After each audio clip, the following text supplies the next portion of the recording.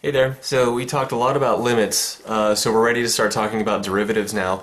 And before we do that, we're going to talk about average rates of change. So this is pretty much going to lead into derivatives through limits. So here we have our function y equals f of x. We have a graph like this. Here's x equals a, x equals b. This is the point a comma f of a. Here's b comma f of b. And this green line here, we'll talk about that in a second. But anyway, the average rate of change of f of x on the interval, the closed interval, a to b, is defined to be AROC, for average rate of change, equals f of b minus f of a divided by b minus a. Alright, so notice what this is, f of b minus f of a divided by b minus a. That's the change in y divided by the change in x. So that's the slope of this green line, and this green line is called the secant line. So the average rate of change of a function on an interval a to b is actually the slope of the secant line through those 2 points, a comma f of a and b comma f of b. So that's really important to remember, is that the average rate of change of a function on an interval is the slope of the secant line that goes through the endpoints of that interval. All right. So that's the general definition there. So let's see an example here.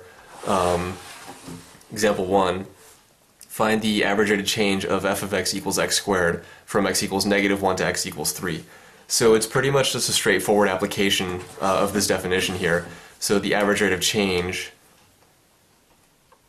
AROC for short, equals f of b minus f of a divided by b minus a. So we just need to identify what's a and what's b.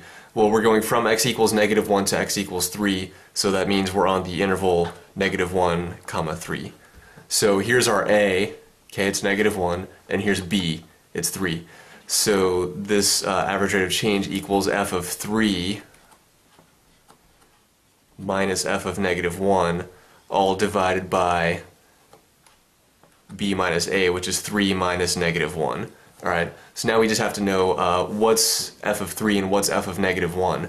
Well, we go back up to our function here, f of x, it's x squared. Alright, so f of 3 is going to be 3 squared. So let's come off to the side and write that down here. F of 3 equals 3 squared, which is 9. Alright, and we also need f of -1.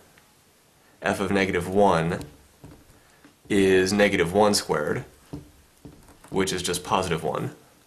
Alright, so going back to our calculation here, this is going to equal f of 3 we know is 9, so this is 9 minus f of -1 is +1, so this is 9 minus 1, all divided by what's on the bottom. 3 minus -1 is 3 plus 1, which is 4. Alright, so 9 minus 1 is 8, and 8 divided by 4 is 2. So the answer to this is 2. So what does that really mean? What this means is that for this function f of x equals x squared here, as x moves from -1 to 3, on average the y values increase by 2, on average. So that's why it's called an average rate of change. And again, this value 2, that's equal to the slope of the secant line that goes through the points -1 comma 9, or excuse me, -1 comma 1 and 3 comma 9. So let's just see a graph of that real quick. So let's erase all this work here. And just real quick, we'll bring up a graph. So we got our x-axis, our y-axis here. And x squared kind of sort of looks something like that. Parabola. So -1 is over here. We'll just say it's over here, -1. So this will be 1, 2, 3. Very badly drawn, not really to scale, but that's okay, I guess. So here's -1, here's 3. So this is the secant line that goes through these 2 points here. So this is -1 comma 1, and this is 3 comma 9. Alright. So from the work we found that the average rate of change of f of x equals x squared from x equals -1 to x equals 3, we found that the average rate of change is 2. So that means the slope of the secant line is equal to 2.